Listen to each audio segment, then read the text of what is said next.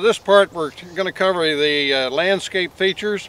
The objective here, of course, is to look at position, parent material, some of those key characteristics that help us to differentiate different soil series. When we get into the soil survey and you're looking at interpretations, you work with soil series. Well, the basis behind those series are some of these key landscape features. First is position on the landscape. Of course, the choices on your scorecard are upland depression or drainage way, terrace, or floodplain positions. Each of those positions would dictate a different name of soil series, like sassafras or Mattapique or Hagerstown, as we move across different series across the state. How are you going to make that determination about where you are? You need to have a sense of the landscape that you're on, so you need to look around, but primarily you need to concentrate on the area that you're looking at to judge, along with the soil pit. And in this particular situation, it represents an area that represents a very large portion of the state, which is actually upland.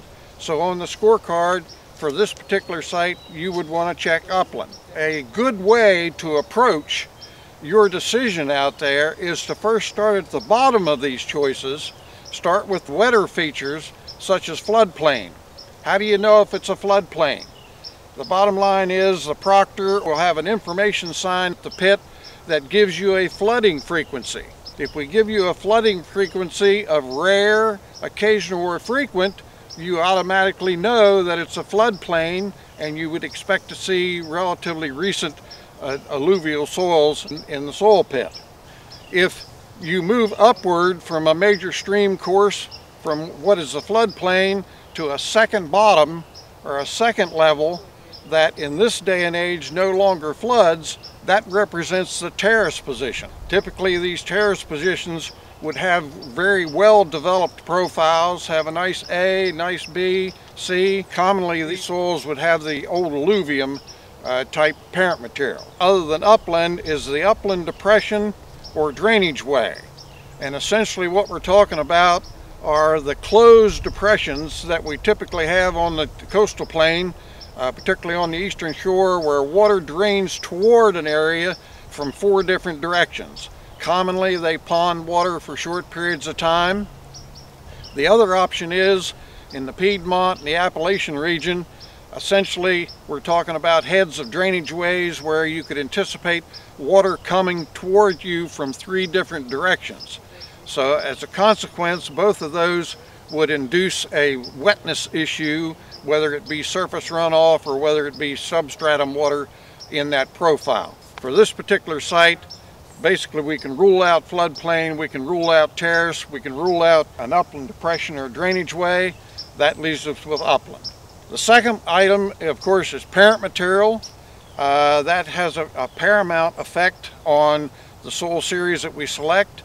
The parent materials that we identify here are residual, colluvium, recent alluvium, old alluvium, or coastal plain sediments. Certainly here today in Anne Arundel County on Goshen Farm, we're on coastal plain sediments, the unconsolidated sediments that in the geologic past were deposited, and so that's what the soil has formed in. The residual refers to the residual material resulting from the weathering of the various rock types across the state.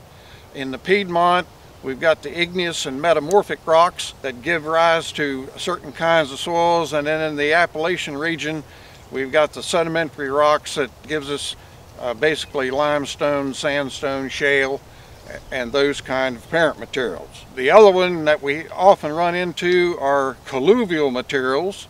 The colluvial materials are those that have moved downslope principally by gravity with some influence of water moving over the existing land, typically in the lower parts of the landscape. We encounter a lot of these kind of soils, particularly up in the Appalachian region and somewhat in the Piedmont as well. Look at the soil profile in the pit and you look at the rock fragment, you'll find different kinds of rock fragment. It could be fragments of shale, fragments of sandstone intermixed. Those rock fragments will be disoriented.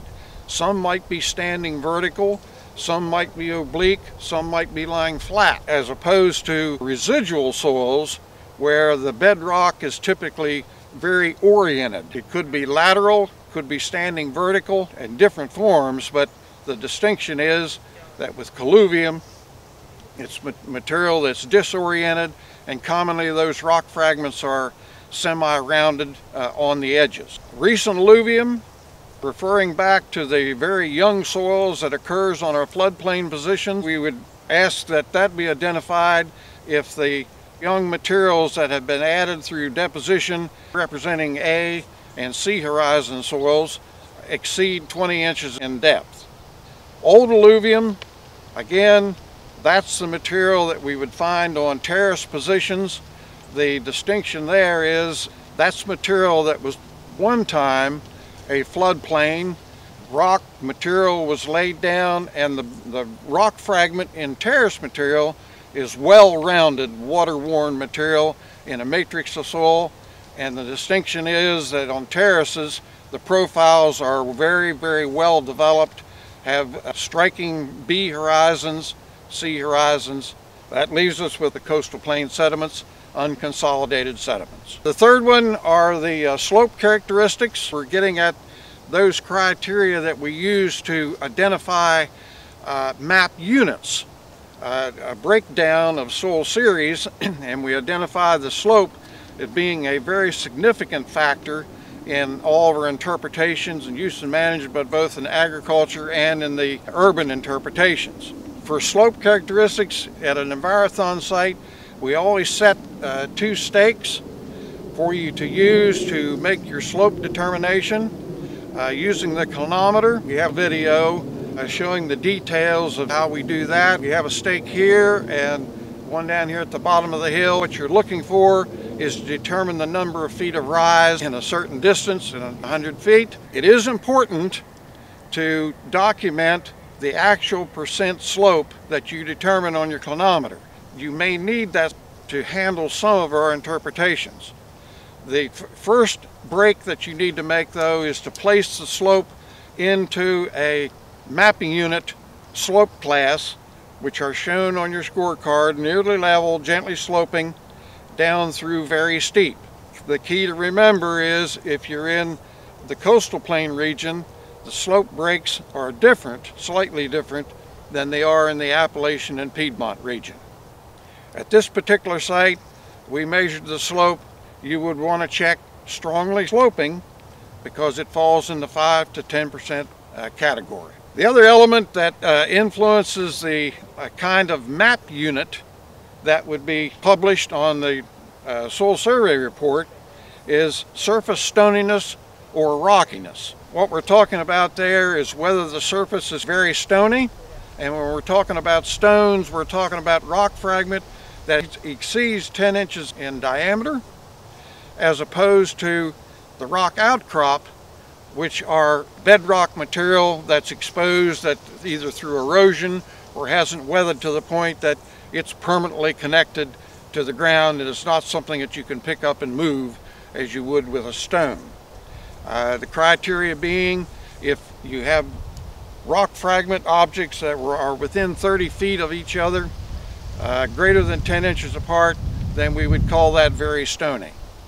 If these rock outcrops that we're talking about, typically they're oriented in one direction or another and kind of in parallel, thinking primarily of limestone regions and some of the marble regions in the state, we would expect to find those exposures within every 100 feet. Generally speaking, in Envirothons, we help the student out a little bit by flagging some of those bedrock outcrops so that as you walk around the site, you'll be able to identify those.